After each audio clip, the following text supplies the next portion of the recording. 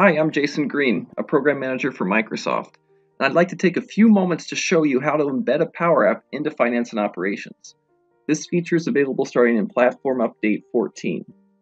If you're not familiar with PowerApps, it's a Microsoft service that allows developers and non-technical users to build custom business apps for mobile devices and tablets. You could then take a PowerApp that utilizes data from finance and operations, whether that PowerApp was built by you, a colleague in your organization, or someone else from the broader ecosystem, and embed that PowerApp into finance and operations to extend its functionality.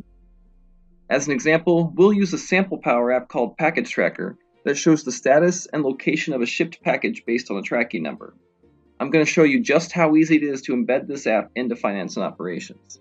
So here we are looking at a sales order, and you'll notice that I've already added a tracking number field to the sales order header.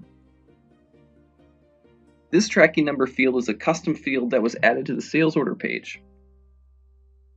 For more information about how I added that field, please watch the video titled Adding Custom Fields in Dynamics 365 for Finance and Operations. This tracking number is what we want to send to the Package Tracker PowerApp. The process for embedding a PowerApp is very similar to the process for inserting a new field on a page. First, we'll click Options, and then personalize this form. Now I'll expand the Insert menu and click PowerApp. Hovering over various portions of the screen shows the valid locations where a PowerApp can be embedded. You can embed directly on a page as a new tab, fast tab, blade, or as a new section in a workspace, or you can embed a PowerApp into the action pane. In this case, an option under the PowerApps menu will enable you to open a side pane that displays the PowerApp. Your particular scenario will dictate which display option is most appropriate for you. In this demo, we're going to select the action pane.